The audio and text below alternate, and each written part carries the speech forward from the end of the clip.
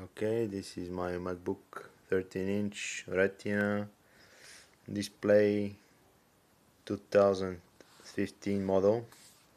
Uh, it just uh, I just got it new and it's like 4 months old, and this very loud noise began coming from the fan.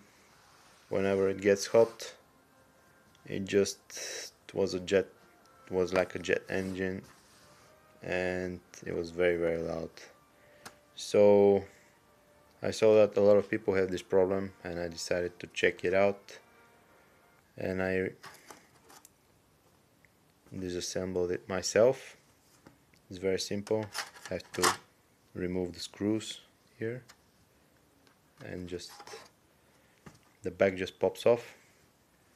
So I didn't find any dirt in the fan or anything that could be blocking it, so it was a real mystery. And whenever I just turn it manually, it was shockingly loud, like it was broken. But then I just did this.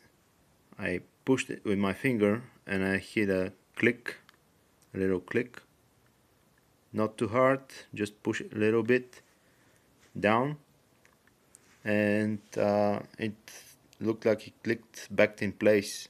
So now it's completely noiseless. It's like new. So you can just try this and see what happens. This fixed my problem. Thanks for watching.